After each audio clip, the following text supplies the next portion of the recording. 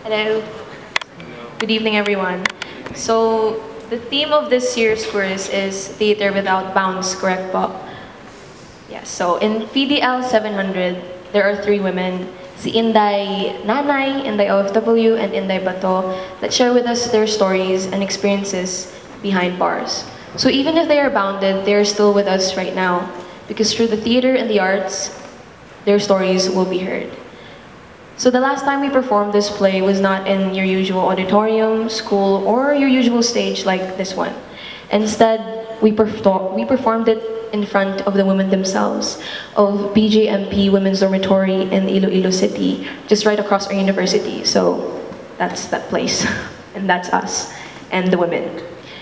There we saw faces of regret, pain, sorrow, longingness, gratitude, and hope.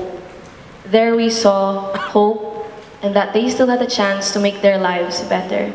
And that despite the boundaries, their stories can still be heard, and that their stories serves as an inspiration that theater has no bounds. Kay ang babae nga nagahigugma, hilway. Introducing Ma'am Rosa Zerudo, dramaturg of PDL 700. Ma'am Rosa. Mayang gabi sa inyong tanan. So this is an inspiration from the stories of real women, real human beings who have so beautiful stories to tell. So when we started doing this project 2014 at Iloilo City District Jail Female Dormitory, I actually investigated on what is freedom inside the prison. Why PDL 700? PDL stands for Persons Deprived of Liberty. Ang tawag sa mga women inmates, they are in jail. And when you're in this jail, you are actually on trial. So normal lang siguro nga daw amo ni kadamo sa aton in this whole space, amo na po yanta, pwede na. Siguro 1 day, 2 days pwede camping, no? Pero if you're on trial for 6 years, 10 years, and the congestion is 700%. So you can imagine living with the same people, 237 sila at the time, because of the tukhang nag-double, no? So 237 women living in a space nga dapat para lang sa 30 ka mga babae. So how they survive? So ang siguro ang ginapangita natin pero mga disaster ya ang nagaguba ang balay, wala toilet, no? Ang naguba ang eskwelahan. But sometimes we don't see the disaster, which is very personal. And this disaster that we experience every day, and this trauma. So sa amon nga mga artists, anong pwede naton nga mahimo in actually our response to disaster? So ang ako niya pagtanaw nga it's important to build houses, it's important to build toilets, but I think what is the most important is to build this, the inner infrastructure, the inner architecture. So by listening to the women, by letting them tell their stories, nag-umpisa ni siya sa project namon nga Inday Dolls, no? They tell their stories by creating objects, the objects, no? Stories of objects, no? Mangkuton sila namon, ano ang experience yung diri sa sulod sang prisohan, sang jail, ginaburda nila, ginahimo nila mga hugot lines, ginatahi nila, ginahimo nila mga munyeka nga ginatawag namon nga Inday Doll. Nga Inday kay mga Iloilo, sa Iloilo sila, so ang mga Inday naton nga na-stigmatize nga kun Inday kaluluoy, Inday gani katabang, Inday gani domestic helper, no? So gusto natin ibalik ang dignity sang pagiging Inday. That character that embodies that powerful, resilient woman, that beautiful woman, no?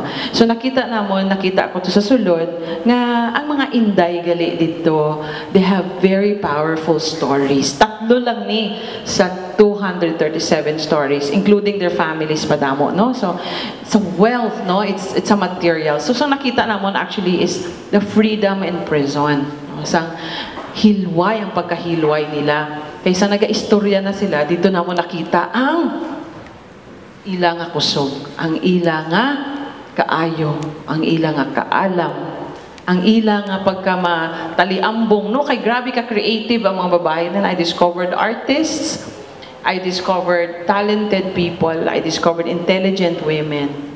And so this is our gift back to them. By telling their story, we ask permission from them if we can tell their story, of course, with anonymity, and for security reasons, of course, we want to keep that. But also, we want to honor their stories. We want to celebrate their lives, no? So that alone, sharing it with you, and now understanding what is the trauma in our society, we are standing up for that, for those women also. By telling their story and hearing their story, we are with them. We are standing up with them.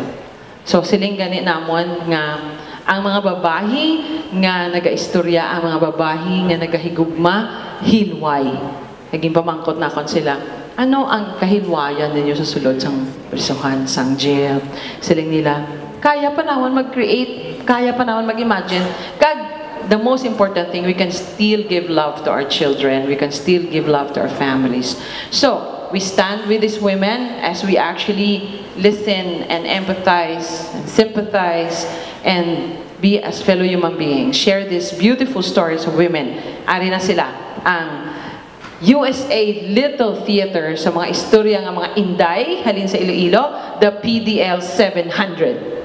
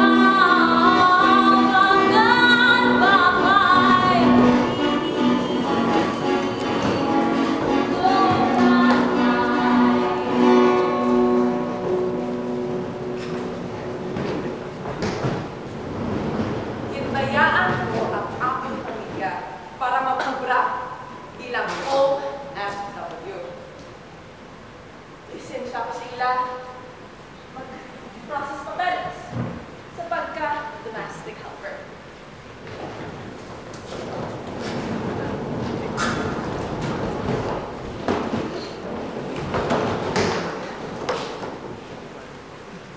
Ano man yan na timing na nagtitry kami sa boyfriend ko.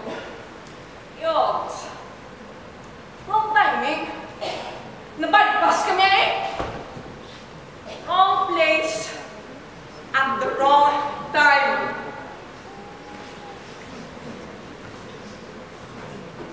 Lain man yan namang garanan sa incentives.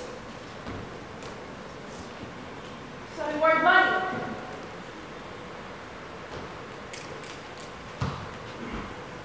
Wrong place at the wrong time.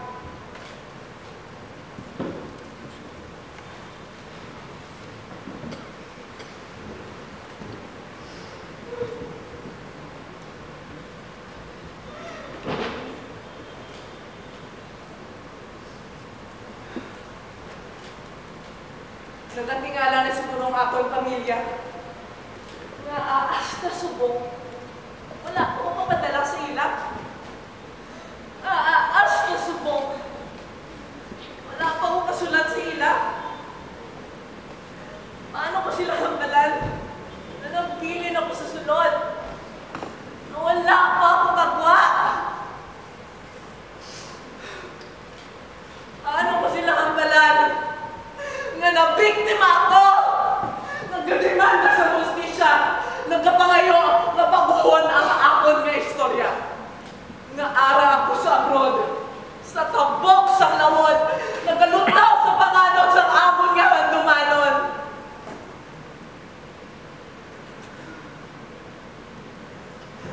Paano ba ang ganon? Sa akon nanay na nagmasakit. Ano ba ang ganon? Sa akon yung tatlo na kabataan na nailo sa ilan.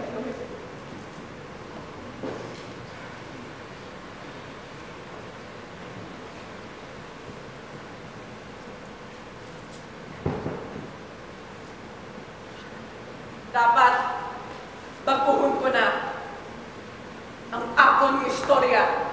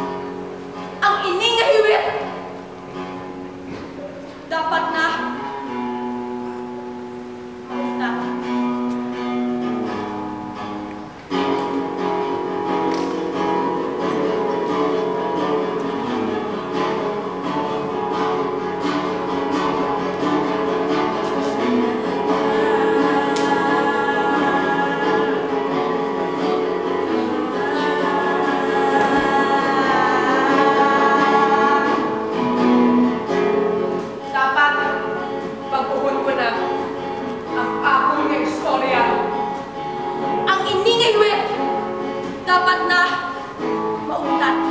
Ang lugar na ini ang nagpabayo sa akong kabata sa kadulong sa rehas. Dito ko naman siyagan maghigugma. Kaya ang babae na kahigugma, Hiliboy!